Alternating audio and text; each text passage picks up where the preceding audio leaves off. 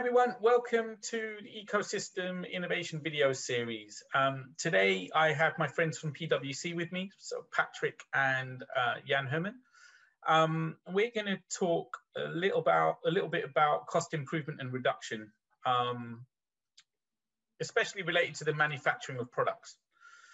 It's a complex topic, one that contains, of course, multiple different factors, especially when you're considering how you streamline your manufacturing, manage your supply chain, and this naturally then links into how you procure effectively.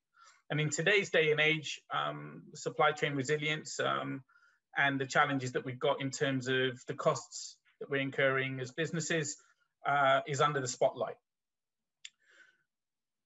But this isn't just about a procurement conversation. It connects a lot of different things, and the ERP, of course, becomes central to the whole thing.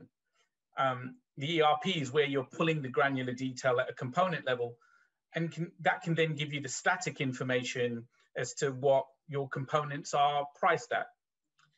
In procurement, though, we know that pricing is anything but static. So when the business is asking us to claw back savings and help margin, well, it takes a lot of work to pull that together. You then have to look at each component, understand the market, what the pricing is today, and then pull it all together to see if you're overpaying or underpaying, you know, if that happens, so you can advise the business accordingly. PwC have come up with a really interesting way of looking at this. So I thought it would be a really good conversation to have. So why don't we talk to Jan and Patrik around what PwC are doing when it comes to this, and guys, you know, let's talk about your viewpoint and what you're seeing in the market today. Yes, thanks Mo again for the invitation. Happy to be here and to discuss that. Actually, what we are seeing, and we have seen that in the study of last year, cost improvement is still one of the most important topics for the CPOs and the procurement guys around the globe. I guess it's nothing what is a regional aspect. We started to think about, and we discussed about that further in other videos, that the transparency about the entire supply chain is very, very important to get more transparency and more resilience in your supply chain. And therefore, we use this aspects we are facing in the moment to use a common lever actually, or common lever actually, what we are using in procurement a long time ago already, but use it now to get more transparency in the end-tier supply chain. So the should-cost modeling. So the should-cost modeling is something where we break down the components into their pieces and had a transparency over the entire supply chain, and understand, okay, how are the suppliers on each step involved, which prices, what are they doing, what machines are they using, what CO2 footprint are and at their location, etc., etc. So we are using a common lever, that's clear, but we use it in a broader perspective of the end-tier supply chain. Okay, and how are you doing that? Actually, what we are doing is that we, in the first step, figure out, okay, what are the right components to consider in such a way, and what such detailed and complex way, and go into this deepness. So we have to figure out where's the tear down worse what to do and where not. So figure out, okay, what are the part details, shapes, mass, design, etc., etc. Second step, going into the analysis of the specification, why you are using this part, what is the relevant utilization of this part, what is the utility for the client, etc., etc. So understand why we produce this component or why we are buying it. Okay. Third one is bring prices to the components in the end. Yeah, all parts, all services, all logistics, all overheads. Bring prices to all the pieces of this tear down, and get a clear view how the cost comes together to a real price. For this, how robust is that? So variance analysis. So what happens if the labor costs increase? What is when the energy increase? What is when we change something? So to understand and make a detailed analysis of how the total price reacts when we change something. And last but not least is in the end, of course, review it. So understand and discuss it with suppliers in the entire supply chain to figure out, is that the right requirements? Is it the right specification? Do we understand it right? Why you have done that? We understand you do it by this way. Did you try this machine? Did you try this site? So to get a brief overview in this 5-step approach on one component. And you see already, it's a complex piece. It's a very work-driven piece. So be sure what you would like to consider in this. So, yeah, so when we think about that, I mean, today, I was trying to allude to that in my introduction. I think if you do that component by component, that's a huge amount of work. And today, either organizations have built systems to do this, or they're doing a lot of this stuff by taking data sources from multiple places, right? So what is it that ShouldCost modeling from PwC does to kind of harmonize all of that together? Actually, what we are facing, and maybe Patrik can come to the databases we would like to use and how we would like to connect it to the system and integrate it, because then you are right. Then when we integrate it in the system, we can, on an easier way, include everything. But maybe we from PwC would like to provide a pay-per-use model to say, okay, I have this component. I would like to consider that, but I won't pay for an entire suite or something like this. I would like to have an app and the possibility to use it for a special component. Go to the PwC app and do it and create it. And if they would like to get help from our engineers of PwC to get a better view on that. But maybe Patrik, you can introduce a little bit how we can connect that to the systems and make it easier. Yeah. Thanks Mo, and thanks Jan. I think for our clients, it's this cost pressure is there, as we have spoken, and I think for most of them the cost coming from the supplied products is also has a high impact on total product cost. So then it's absolutely clear that the view should also go on the supplier side, and I think having a channel to go there and do some collaboration there is key, and for also especially for the future. And I think in this discussion, Ariba, SAP Ariba brings that channel to our customers to open the world to the supplier side, and when talking about product cost, having clean sheet options, and having cost breakdowns in their RFPs they're sending out, and so there we are leveraging that knowledge coming from the supplier and include that prices in our models. Then that's the next step, and that's important to. I think that's an important idea. A lot of times we're talking about integrating system, so that means in the end we need data in a digital format. And in former times we had spreadsheets, we had emails and whatever, but we need a system to collect that data in order to bring it to, I don't know, the same tool, but also to other tools in a data lake or whatever, to then build up knowledge and use it in cost models or other applications. So this digital channel via the Ariba network and the product sourcing functionalities, I think that's really a cornerstone of this digital cost models. So I think, so understanding what you've said at the beginning is, it's like building the foundation of how you're going to tear down the manufacturing of a particular item to component level, looking at those components ground up, understanding and providing the assistance so that people understand what the current as-is situation is and what the future state potentially could be, connected into the product sourcing tool by SAP Ariba, right? So that's where you can take that information, feed that in at BOM level, right, into the sourcing process to be able to manage that through then as part of your typical sourcing process, I guess. Sorry. Yeah. Maybe to emphasize. Absolutely right. Maybe you emphasize to emphasize this. When we have normal, let us discuss a little bit what the old lever is doing. Yeah, exactly. The system is there. They have to put all the information what they have by their own research or whatever into that tool. If we're using platforms like Ariba or information out of the ERP systems, we have a lot of information already available. We don't have to do the research.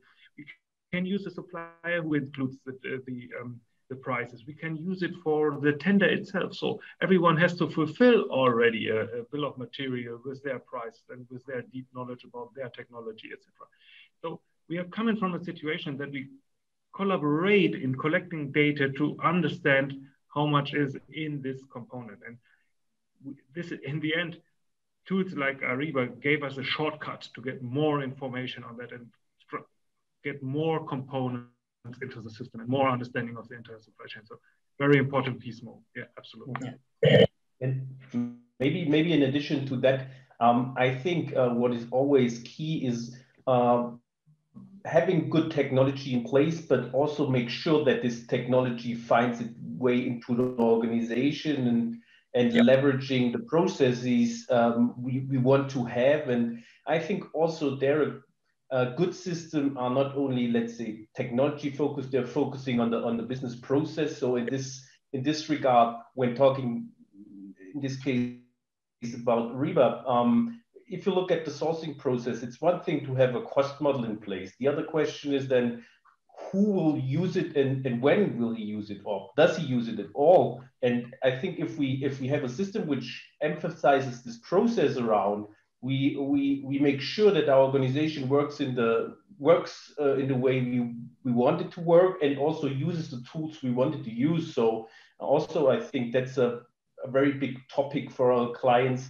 how to make sure that the tools are actually used in their organization. And that's so that, but you've got your 5-step process that builds the foundation of how you can be more effective with cost modeling and therefore the ShouldCost model. You've then got that integrated into the product sourcing process with Ariba and the ERP with the integration between the two systems, which is a big thing, right? I mean, it doesn't, there's something that not, you know, I don't want to just fly over that because it's an important piece, and that integration that's been built, I think people don't often realize how important that is and why that's a big differentiator for SAP and Ariba. But then it's taking that 5-step process and the solution, embedding it within the business to say, this is our go forward model. This is how we understand what's happening at a component level. And you're not having to do, and it's making it more efficient because you're not having to do a lot of that either manually or having to build systems. The other beauty of it, I think, is that you're using it as a pay-per-use. So if you want to only do that on one component or 10 components, you can use it, extract the information, gather the intelligence that the system gives you from PwC, work with PwC to take some of those outputs and put it into the overall supply chain process. But then you can just go, okay, I'm done, right? So it's not buying a solution on an annual basis. It's I'm going to use it for what I need it for. Now, do you as PwC, and I'm probably asking an obvious question, when you're talking to your customers, do you advise them on the components that they should be using this process for? And how do you do that? Yeah. Actually, of course, the tool utilization itself needs, of course, a little bit experience. Yeah? This is nothing where you can say, okay, it's like an app on your iPhone and you can use it directly. So you have to be a little bit experienced here. Of course, we are offering that we help with our engineers to run through components on that. So if you have a very specific one where you maybe have not the deep knowledge on that or not the experience, so we can provide our experience here for similar products, for similar industries. Okay. It's a separate project, I guess. The other thing is that we, of course, providing data. Yeah, so we have the possibility to say, okay, there's a metal sheet. Yeah, so okay, maybe we can compare it with this metal sheet, but okay, is it almost the same? Can we learn from it, etc., etc. So comparison, data collection is the value, of course, we are bringing in here. Okay. Okay, and I guess Patrik, based on all the studies and stuff that you guys, and I know that you're going to launch some of that information into the market soon, but what other areas do you think, you know, when we talk about sustainability, for example, right? And Jan, you mentioned it earlier, CO2 is becoming a big thing, right? So you guys are going down that path as well, right? So you've got ShouldCost modeling, but there's going to be another extra additional piece that you're going to start looking at CO2 impacts. Do you want to just talk a little bit about that too? Yep. Thanks, Mo. So I think it's also obvious that focusing on direct cost is one thing, which is important for sure, yeah, because also our measuring system are used to measure that kind of things. But on the other hand, also the sustainability part becomes more and more important, and especially CO2 footprint is one of the most relevant impacts we have.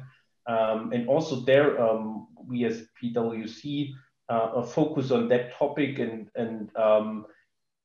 offer also there a product which can measure the CO2 footprint of a supply chain, and is also able to then say, okay, what is the impact of certain measures regarding the CO footprint, and I think that closes the cycle then to really manage that kind of footprint and improve it. And that's at component level, right? Yeah. Right.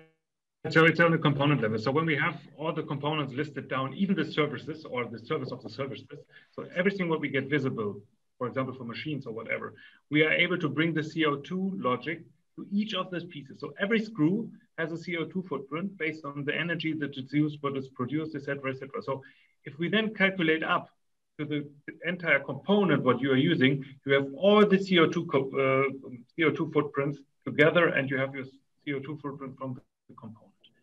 And then when you would like to reduce it, what you are doing, you open up the drill down and figure out, okay, this piece here, this is what increases our footprint really.